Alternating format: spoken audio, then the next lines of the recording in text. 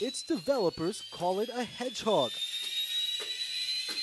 The robot is covered by spikes, but unlike those of its namesake, they're not for protection against predators, but against the dangers of unknown terrain on the Martian moon Phobos. Isa Nesnis, a robotics engineer from NASA's Jet Propulsion Laboratory, says Phobos is shrouded in mystery. He says scientists want to find out how it came to orbit its planet closer than any other in the solar system. Exploring the Martian moon of Phobos gives us more information about the origins of that moon, which helps us understand more about the solar system. And the hedgehogs are key to that understanding. They will be part of an autonomous system that also comprises a mothership equipped with a suite of sensors to scan the moon's surface. It will then deploy several of the spiky robots for a closer look.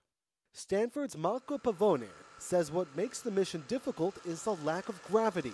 We all know about the Mars rovers, and they are very successful at what they do on Mars. But Mars has a gravity level that is comparable to the one on Earth.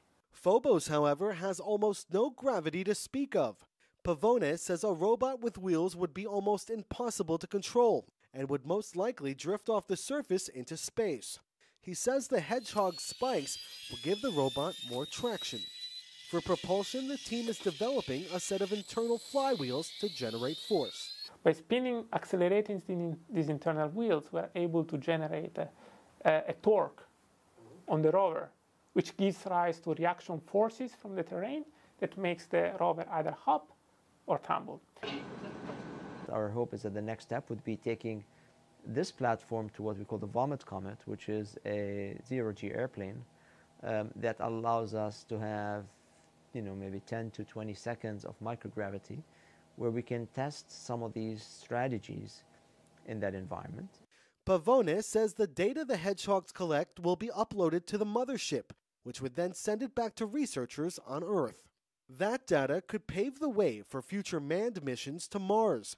Phobos' microgravity environment would be safer and cheaper to land humans on than Mars itself. Isa Nesnis says the moon's close orbit to the planet will give astronauts the ability to control more sophisticated exploration vehicles on the Martian surface in near real time. The researchers say it will take several years to complete the development of the probes and the mothership, but they say unraveling the mysteries of Phobos and the mysteries of the solar system is well within reach.